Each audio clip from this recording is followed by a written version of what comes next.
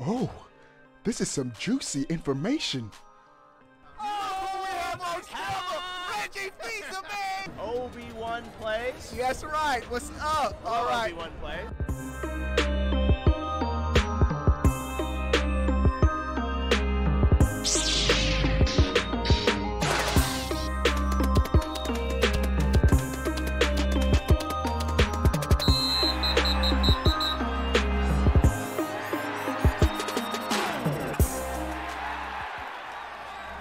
What is going on, everybody? How are y'all doing?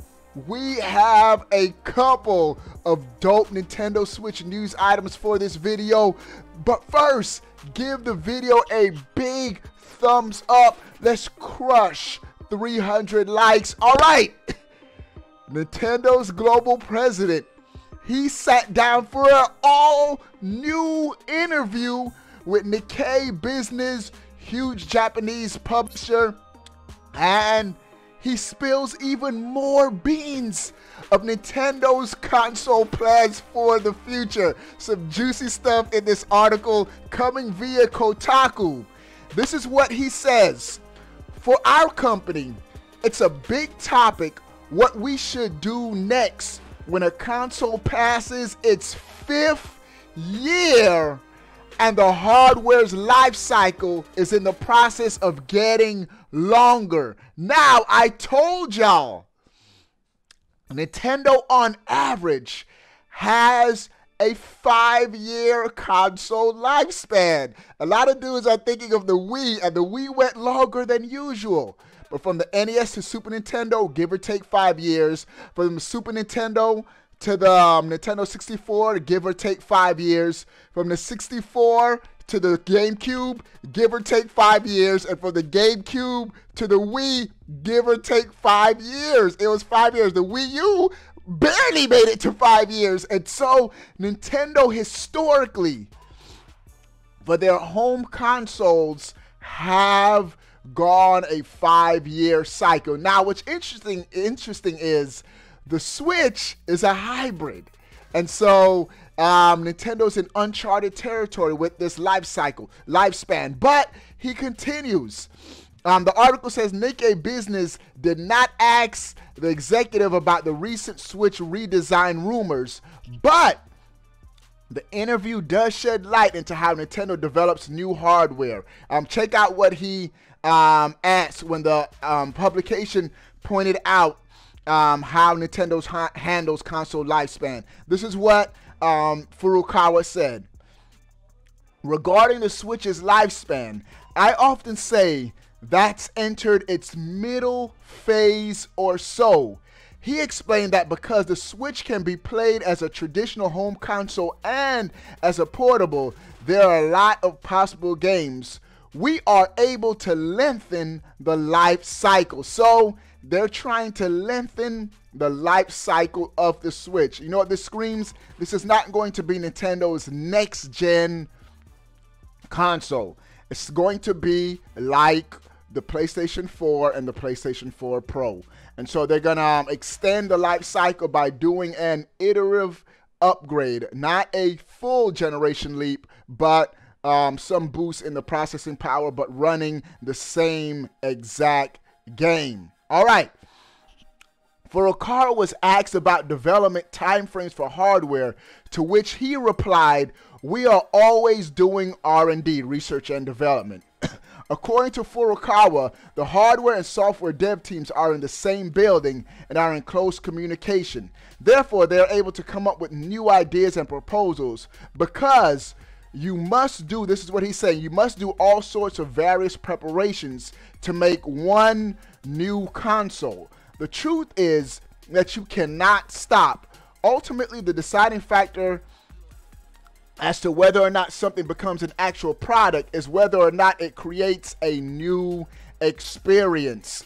And so he continues some more information. Currently, Switch sales are exceedingly favorable and achievements are also good. but I have zero peace of mind. He said, no matter the hits in the entertainment business, people someday lose interest. So he's pretty much saying they have to keep innovating, keep moving forward. They're always researching new hardware.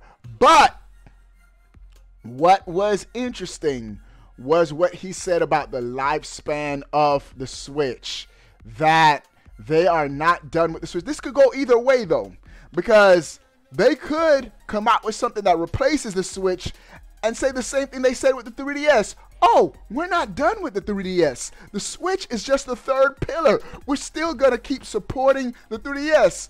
And that was just press talk, because the Switch was going to replace the 3DS. And so Nintendo's president, he was interviewed again, and he is talking about the Switch's lifespan and how they want to figure out to make the Switch lifespan longer. So I thought this was interesting, but the Switch Pro rumors are heating up. Again, to reiterate what I've said in my previous videos, 2021 is now the time frame for a Switch Pro by holiday 2021. 4K docked, OLED 720p screen in handheld mode. Can't wait, can't wait, can't wait, can't wait. Bro, speaking of the Switch lifespan and sales, I found this next article very interesting. This is coming from IGN, and they compared where the Switch is right now to where the best-selling console of all time is right now. Was in the same lifespan, the PlayStation 2. And, bro, the Switch is outpacing the best-selling console of all time, the PlayStation 2, by leaps and bounds. Check this out. In its fourth year, March 2003, the PlayStation 2 sold 51.2 million units. At the same point in the Switch's lifespan, the Switch is at 79.87 million units.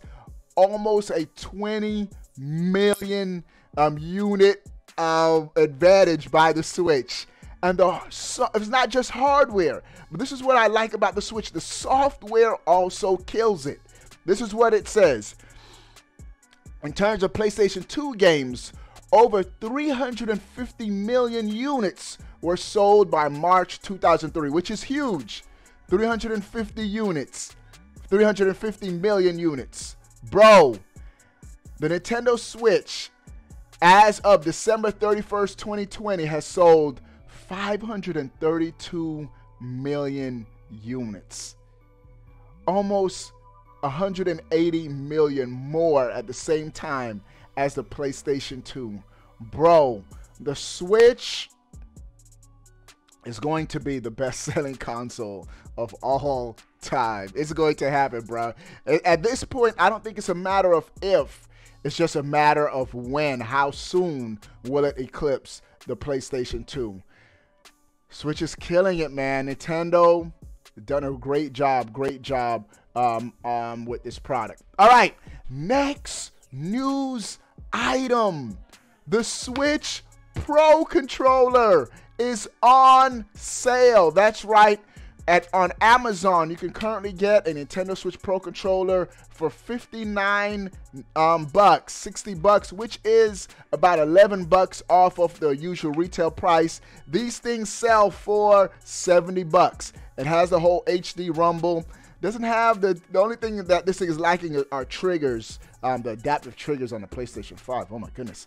But it does have the HD rumble, and there's a lot of technology in this controller. $70. So if you're looking to get a Pro controller, you can get one on Amazon for only $59. So go ahead, take advantage of it. All right, and the last news item, I thought this was pretty dope. A new game announcements.